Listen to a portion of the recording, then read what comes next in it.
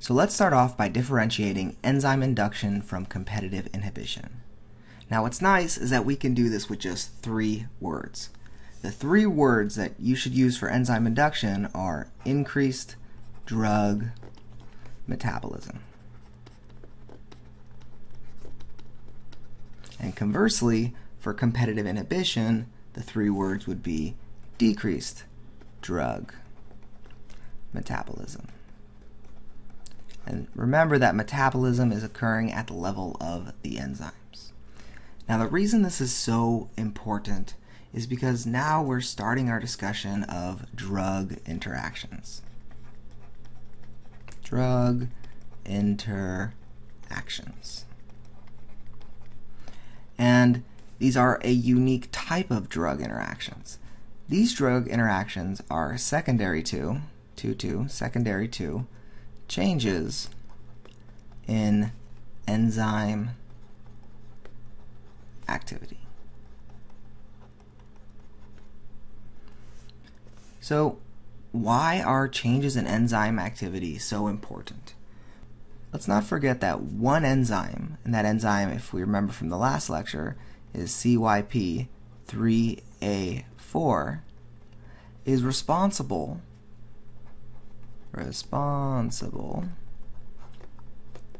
for more than 50%, or is responsible for the metabolism of more than 50% of drugs.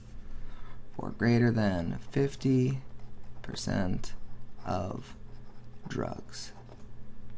So if I increase drug metabolism, or I increase the number of enzymes, as in the case with enzyme induction, or I decrease the number of available enzymes, or free enzymes with competitive inhibition, we just know right off the bat that that has the potential to affect the metabolism of 50% of the drugs available out there.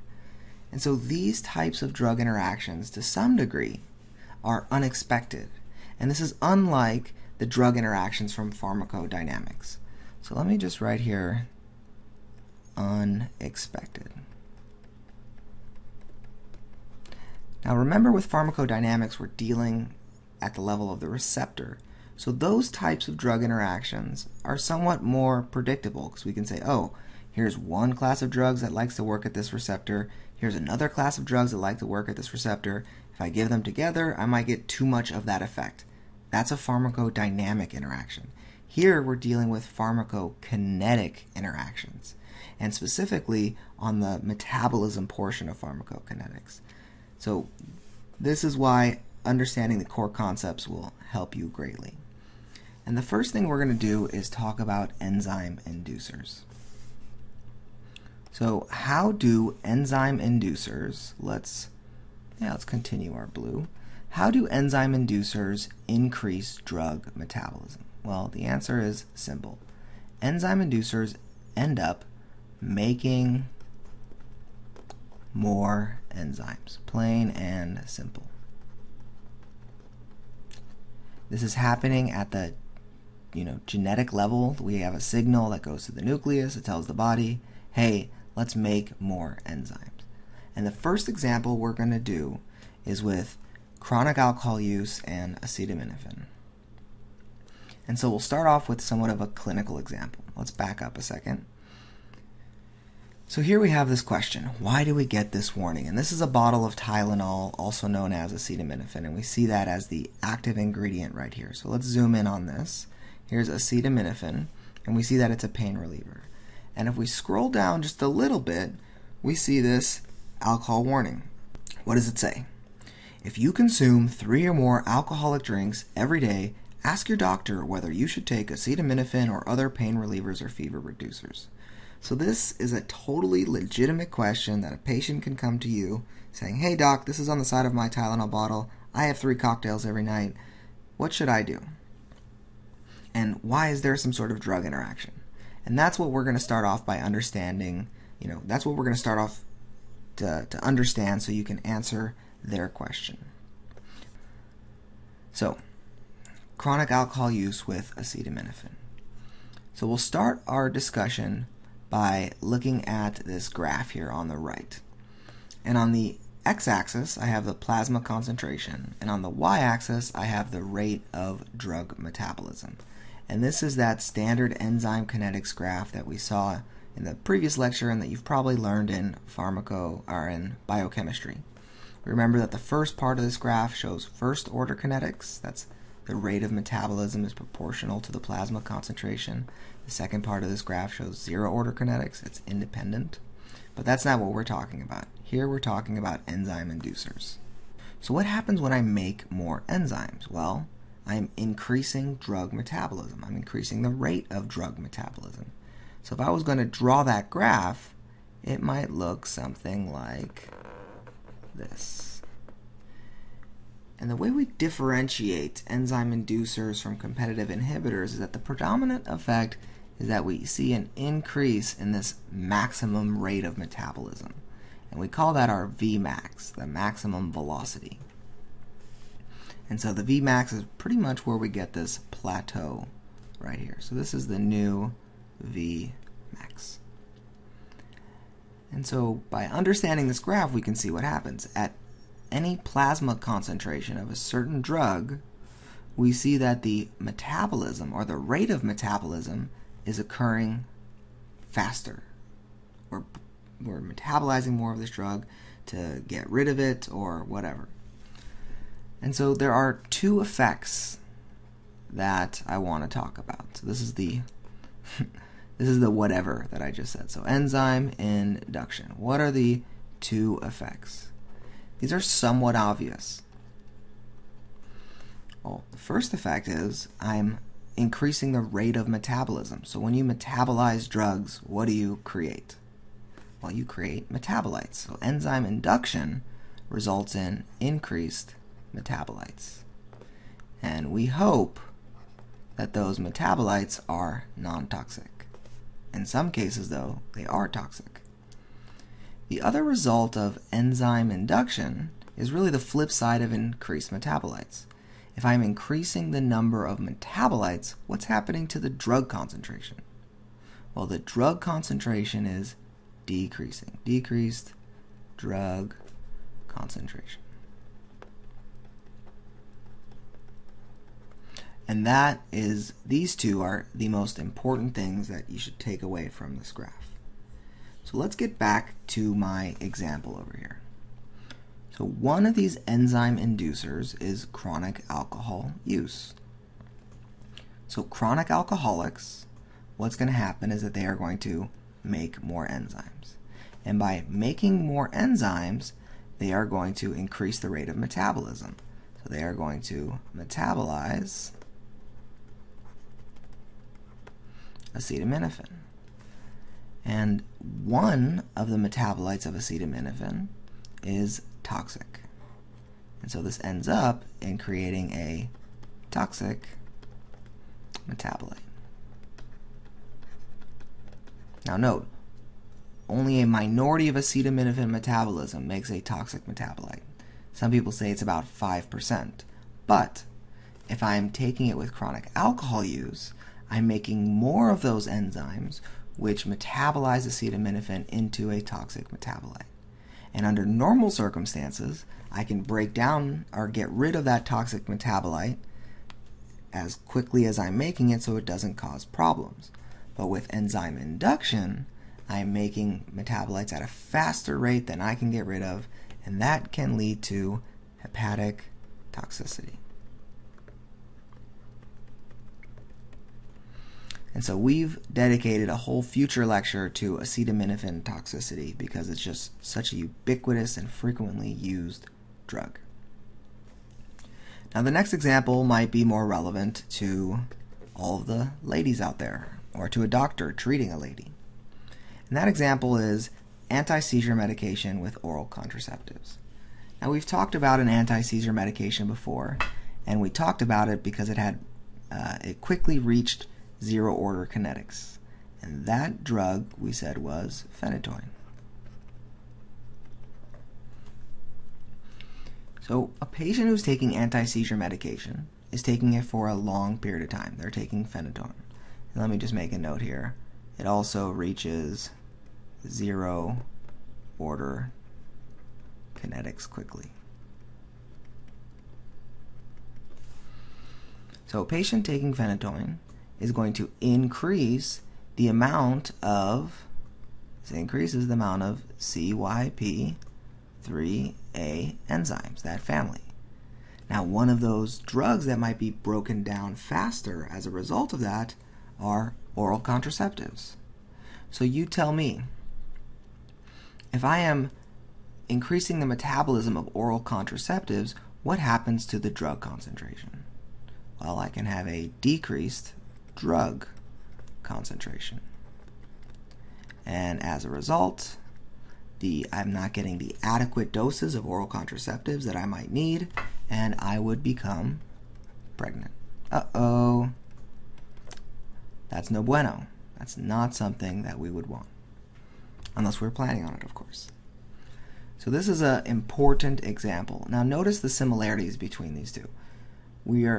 Enzyme induction occurs when you're giving a drug not one time, but over a repeated number of times. And it's our body's physiologic response to either help us get rid of that drug by increasing this enzyme. And many times, there are many other drugs that are also metabolized by that enzyme. And that's why these side effects are unexpected, because these are drugs of two completely different classes.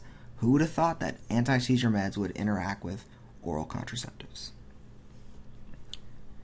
Now, the next example is something we see on a more global scale, and that is rifampin with HIV meds.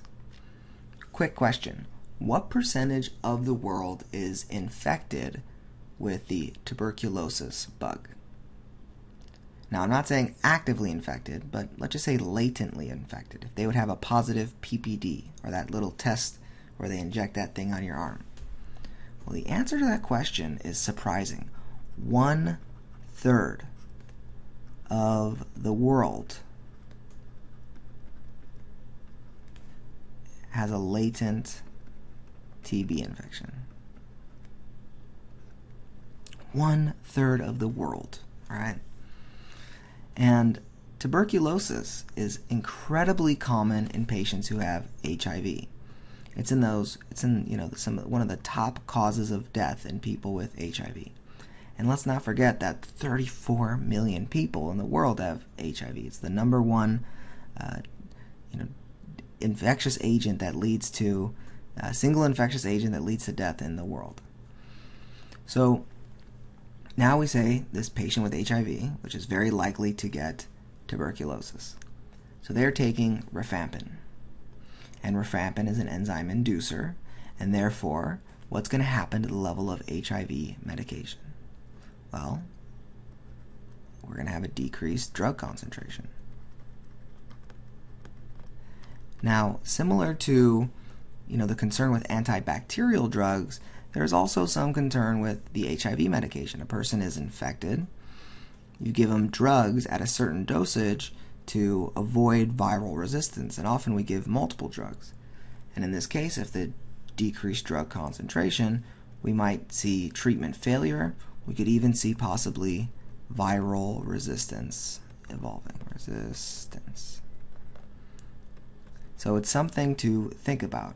So if you're giving rifampin to a patient with HIV meds, what might you have to do to the level of HIV meds? Well, you might, one, have to increase it, or two, switch to an HIV med that is not metabolized by an enzyme that is induced by rifampin.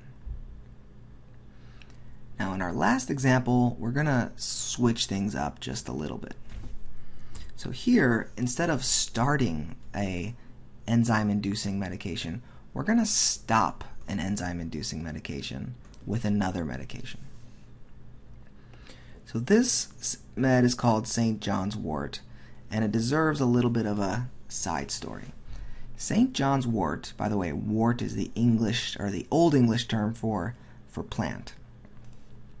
This is an antidepressant drug that has been shown to be pretty effective in treating depression in relation to some of the other, standard depression medications. And there was a big Cochrane article in 2009 that really showed this. But this is also an over-the-counter medication, or an over-the-counter herb. And so this was really the start, arguably, of herb-drug interactions.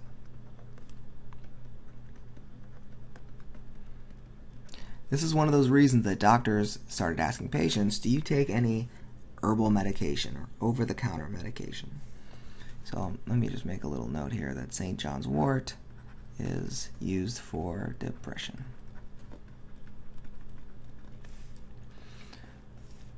So let's just ignore the stop here for a second. If I was using St. John's wort with allergy medication, that would decrease the drug concentration, right? But now imagine I've been taking St. John's wort for a while, and I'm also taking allergy medication. And my doctor says, hey, there's some interactions with St. John's wort with allergy medications. I think you should stop that. So if I stopped the St. John's wort, instead of having a decreased drug concentration, now the drug concentration might actually increase. So now let's say I have an increased drug concentration. Now, when I say allergy meds, I'm referring to the antihistamines, the H1 blockers. And I'm just going to teach you a little pharmacology about the H1 blockers. One of the things that they do, these antihistamines, is they have something called anticholinergic side effects. And those anticholinergic side effects, that's right, anticholinergic, we'll talk about autonomic pharmacology in a second, but these anticholinergic side effects can cause dry mouth. Recently, I saw a patient who had been taking the over-the-counter sleeping pills, which are antihistamines, and she actually had extreme constipation. And so the idea here is we have this herb-drug interactions. You can get side effects not just from starting an enzyme-inducing medication, but also from stopping it. And if I had, reached a good dose with my allergy meds and then I all of a sudden stopped my St. John's wort, well, over the next couple days, as the amount of enzyme induction decreased, the drug concentration would go up and I might get side effects from that allergy medication. So hopefully this makes sense and you see the importance of understanding enzyme inducers and enzyme induction in general. In the next lecture, we'll talk about competitive inhibitors.